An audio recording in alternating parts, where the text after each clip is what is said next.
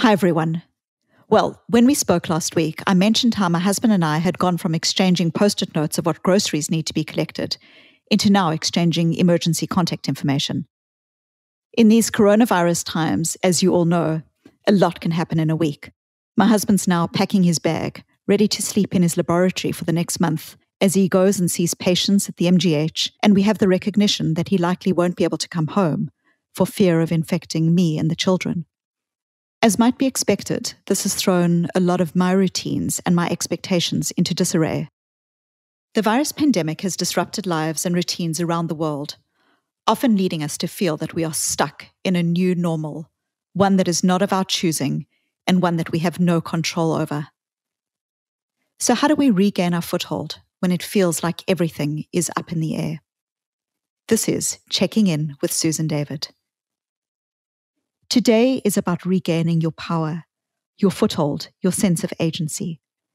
And to do this, there are two key ideas that I want to focus on. First is getting unstuck mentally from thoughts, emotions, and narratives that may be imprisoning us, all of us, in pessimism or disempowerment. The second is getting unstuck in our behaviors, creating small pockets of control that we can then build on. Getting unstuck in these two ways, mentally and behaviorally, will help all of us to regenerate, to care for those who need us, and to respond effectively to the situation at hand. These are things we all need a little bit more of right now, myself included. So first, getting unstuck mentally. We need stories to make sense of our lives. They help us to organize our experiences and stay grounded. But not all stories produce this result. We can often, as human beings, climb into stories. Some of our stories were written on our mental chalkboards in grade 3 about who we are, what we are good at, and what kind of life we even deserve. And as we're finding, as the virus causes our routines to crumble and forces us to rearrange ourselves, the stories that hook us can prove especially destructive. Amidst the uncertainty of the past few weeks, you might have noticed yourself rigidly clinging to your old stories. Maybe you've created a story, a belief, that you need uninterrupted long hours and blocks of time to get your work accomplished, and have decided now that it will be impossible to get anything done with the kids at home all day. Or maybe you've convinced yourself that the close quarters of a kickboxing ring is the only place that you can let off steam and clear your head, and that social distancing has condemned you to months of simmering frustration and inactivity. Whatever story you're hooked on, it's likely going to make it harder for you to regain your foothold and adapt to your temporary new reality. Because of this, it becomes critically important to unhook ourselves from stories that might be trapping us, causing us to be frustrated or even self-defeating. When we're stuck in a thought, an emotion, or story, we are seeing the world from that perspective. We are immersed in it and we see it as being reality. So one of the ways that we can start to unhook ourselves, to get unstuck, is to change our perspective and start loosening the grip that the story might have on us. I'm going to share some proven techniques that can help us to take this view, to move ourselves beyond being stuck in our story to what we call the meta view, being able to step out of the story because it isn't serving us and who we want to be right now in this current context. In Zen Buddhism, it's common practice to contemplate paradoxes like, what is the sound of one hand clapping? There are probably paradoxes from your own life right now that you could chew on in a Zen-like fashion. Maybe you just adore your children, but now that you're spending every moment with them, they're driving you absolutely bonkers. Perhaps you've fled a coronavirus hotspot and you feel at once relieved to escape and guilty about your privilege. Or you may relish the independence that having your own business gives you, but are now staring into cancelled contracts without outside support. Give yourself time to dig into the paradoxes created in your own life as a result of the virus. Psychologically, this is really important. Instead of denying reality or getting stuck in it, embracing and accepting these seeming contradictions will help you to process them, to problem solve, and to move forward in healthy ways. A second strategy is simply to have a laugh. Humor is an excellent way to step out of and unhook from narratives that are not serving us. And as long as you aren't using humor to deny or to mask genuine pain, finding something funny about the present circumstances can help you to accept them and then create healthy distance from them. I sometimes do this, thinking that if there were beings in another part of space looking down on us at Earth, they would be observing with interest and curiosity all that is unfolding in our little world.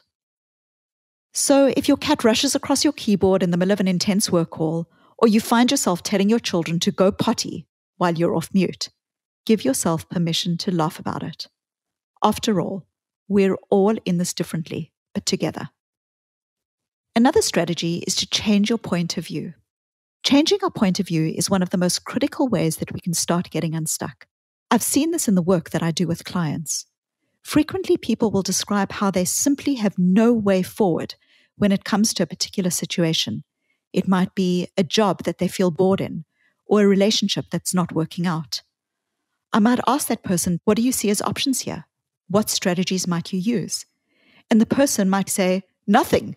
I don't have options. I don't have strategies. That's why I'm talking to you.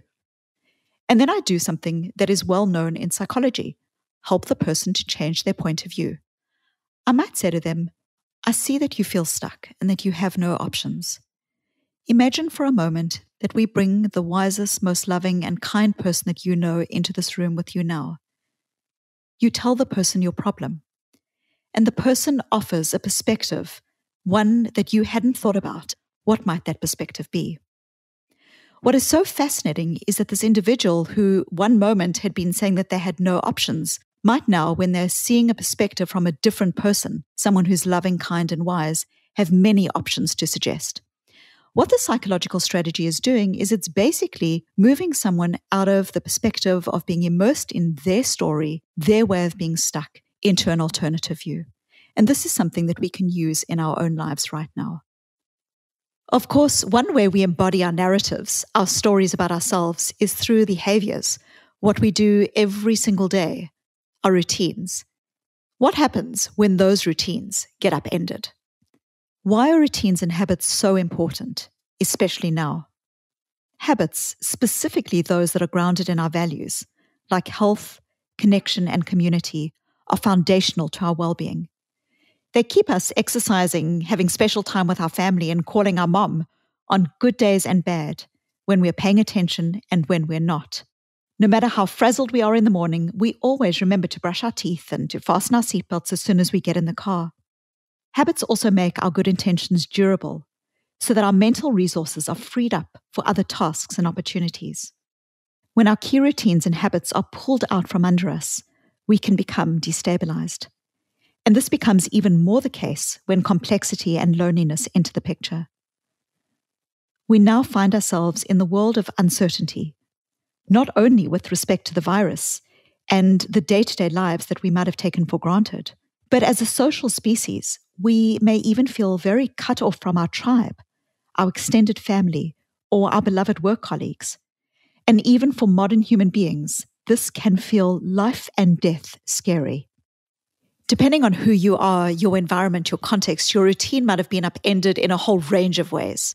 You might be someone who's used to the structure of going to work, now finding yourself floundering, aimlessly wondering how to fill your time. Or you might simultaneously be trying to run Zoom calls and meetings, homeschool your 3 children, and put food on the table without any time available to you. You might even fit into the third category, the warriors, the healthcare workers, the emergency services professionals who have had their days going from 8 hours to 16 hours and are wondering when this will ever end.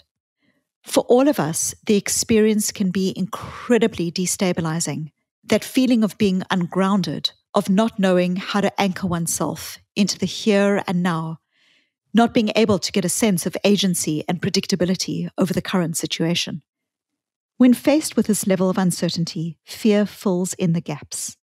We begin catastrophizing, ruminating, lashing out, or getting stuck in patterns of avoidance or inside our heads. It's critical then for us to regain a sense of predictability so that we are anchored in the here and now. After all, it is the here and now that we need to respond to. We can't impact what isn't in our control.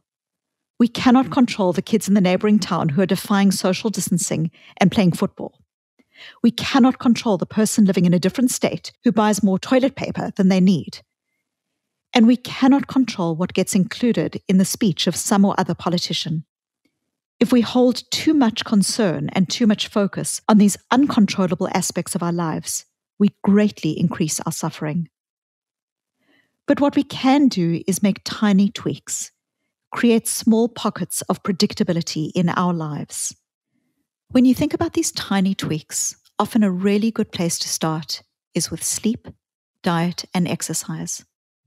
The temptation to spend all day on the couch, feast on frozen pizza, and stay up late watching the next episode of Tiger King on Netflix is incredibly strong right now. When you're living in a context of self-quarantine, that's the path of least resistance. But make a point to get proper rest, eat the occasional salad, take a run, a bike ride, or some other kind of physical activity that you can do while maintaining social distance. Our bodies and minds are profoundly intertwined, and the better you take care of the former, the better equipped you'll be with the latter, and this will help you to adapt to the new circumstances and regain your foothold. Psychological researcher and scientist Lisa Feldman Barrett talks about it in these terms, that when you get enough sleep, when you move your body, when you exercise effectively, what you're doing in essence is you're replenishing your budget, the budget of psychological and physiological resources that you then have available to you to address the reality of the circumstances at hand and the stresses that might be thrown at you.